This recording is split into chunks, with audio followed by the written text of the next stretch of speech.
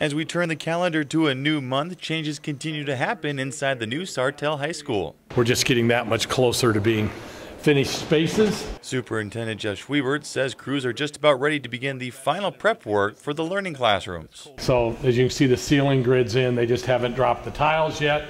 As soon as they do that, then they'll put the flooring in, and they just kind of notice that more and more of it's getting done. He says other areas like the concrete in the auditorium, interior and exterior brickwork, and bathroom tiling have all been completed.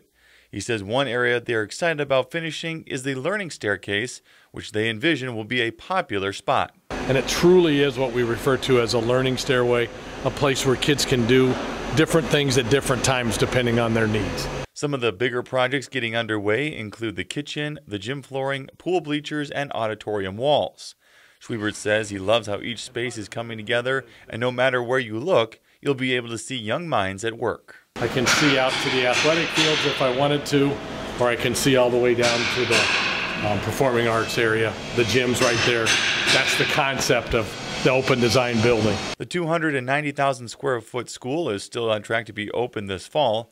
Once that happens, the current high school will become a middle school, and the current middle school will become the intermediate school. Reporting from Sartell, Alex Wykowski, WJON.